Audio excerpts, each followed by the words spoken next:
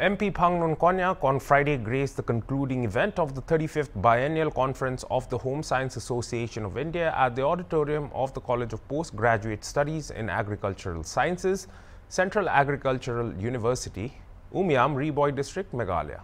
Along with MP, Professor P. Das, former DDG, ICAR Agriculture Extension, was the guest of honor. Speaking at the event, as Phangnon Konyak acknowledged the evolving role of women in society and commended the organization's commitment to showcasing the potential of home science in the country's development. Also mentioned about Viksit Bharat at 2047 to integrate the youngster building developed India. The conference also recognized outstanding contributions to research in home science with awards. Feni Lefferty Kharpuri received the Young Scientist Award, Dr. Natasha R. Marak received the Mid-Career Scientist Award, and Dr. Rekha Vyas received the Senior Scientist Award. Several researchers were also appreciated for their contributions to research in home science. I feel humbled and honored to be a part of this conference because these people who have gathered here are the silent people who are going to take India towards Amrit Kal. When India achieves our Viksit Bharat Amrit Kal in 2047, the India that we are living now is very different, and when it achieves that, your contributions will matter a lot. And I really feel very encouraged seeing the faculty members, the professors, seeing the seniors, the present molders of and shapers of our future, and the students, the bright young minds.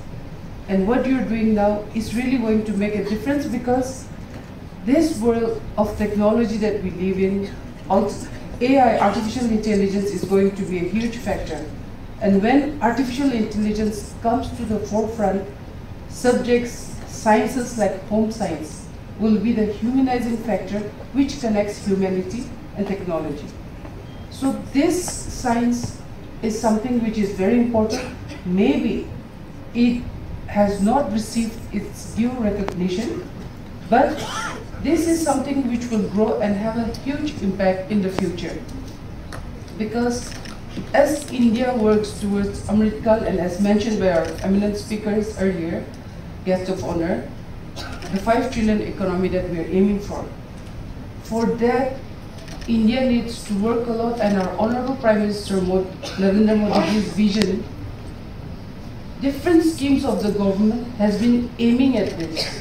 We have Poshan Abhiyan, we have different schemes which looks into health, which looks into, for example, especially for women.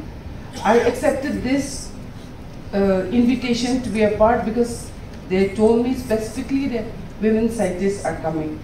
And I thought this is such a great opportunity, because women make up for more than 50% of this country's population. And for women, it is very exciting for us to be living in this time, because under Honorable Prime Minister Modi ji, women are now getting the place in society, and we're getting that space in nation building that we never got before. In the present context, I would like to say that this is an startup era. If we are going to think about the household, so all the household have a kind of startups. They are searching and researching, and every day preparing the good food for the family members. Not only a similar kind of food daily going to prepare in their kitchens, but every day they are trying to also change. Means they are applying their brains for changing the taste or flavor of our food. It shows that all of you are a good scientist. But what is required in the present context?